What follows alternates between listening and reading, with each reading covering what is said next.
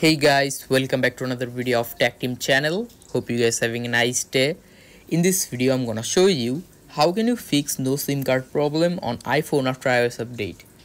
So guys, there's some solution to the problem. The first solution to the problem is that you can just restart your device.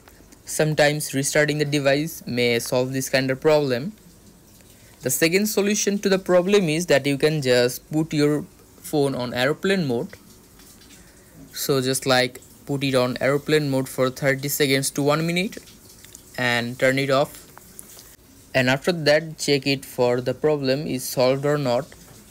The third solution to the problem is that you can just eject your SIM and put it in again.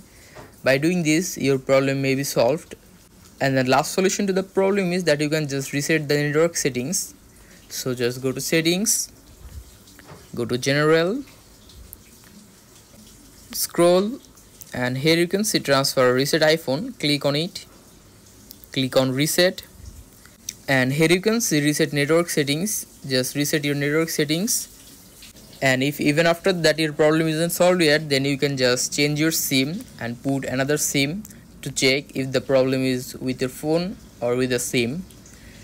So guys, that's how you can fix no SIM card problem on iPhone after iOS update.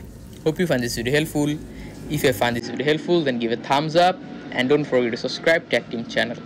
Thank you very much for watching the video.